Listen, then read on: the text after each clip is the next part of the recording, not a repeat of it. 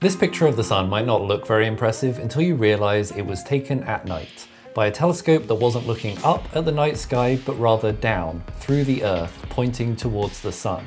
And it wasn't detecting light, but instead it was measuring subatomic particles called neutrinos. Sounds like science fiction, it's actually science fact.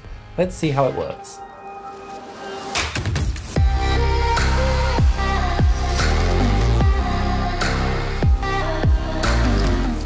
Hi, I'm Dr. Ben Miles, a physicist turned entrepreneur, and I'm interested in how we use science to improve the world and our understanding of the universe.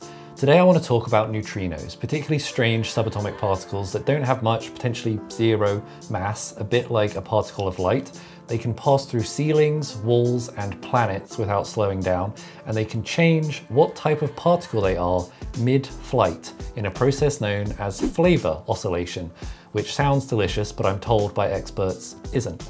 Today I want to focus on how we detect these ghost-like particles, which takes place in an observatory that looks basically like something straight out of every science fiction writer's imagination.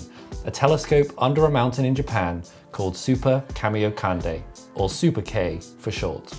But first, I want to give a little bit of context as to why these particles are so difficult to detect in the first place. Neutrinos are created by various radioactive decays, and this is in fact how they were first theorized by Wolfgang Pauli in 1930, after James Chadwick noticed that electrons resulting from beta decays emerge with a continuous spectrum of energy, whereas theories at the time expected a specific energy of that emerging electron. Pauli wrote a letter to the Physical Institute in Zurich stating that he had hit upon a desperate remedy to save the exchange theorem, the possibility that there could exist in the nuclei electrically neutral particles that he called neutrons. At that point, the real neutron hadn't actually been discovered yet, and the mass of Pauli's neutron was many times smaller than the atomic neutron that was later discovered, so his particle was renamed neutrino, with ino meaning small. Neutrinos are really small. They're much smaller than any other known particle, excluding, I guess, massless particles, and carry no electric charge, so they aren't influenced by magnetic or electric fields. They predominantly interact with the universe via something called the nuclear weak force, and gravity, I guess, to a certain extent. This means that neutrinos have practically no interaction with other particles.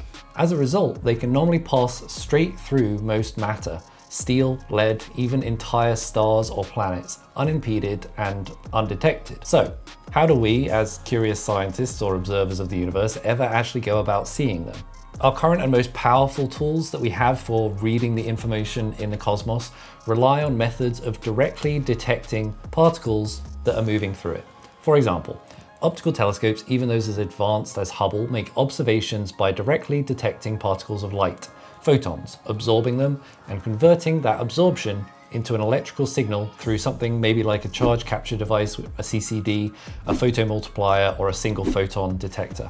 When we want to detect something that doesn't get absorbed easily, doesn't interact with matter or mass easily, we have to look for evidence that the particle leaves behind. One of the major experiments doing exactly that is Super-K, a huge stainless steel tank filled with 50,000 tons of ultra purified water, built a kilometer underground in Kamioka mine in Japan. Its goal is to detect Cherenkov radiation emitted by passing neutrinos. Cherenkov radiation is an electromagnetic radiation, light, emitted when a charged particle, like an electron, passes through a medium at a speed greater than the phase velocity of light in that medium.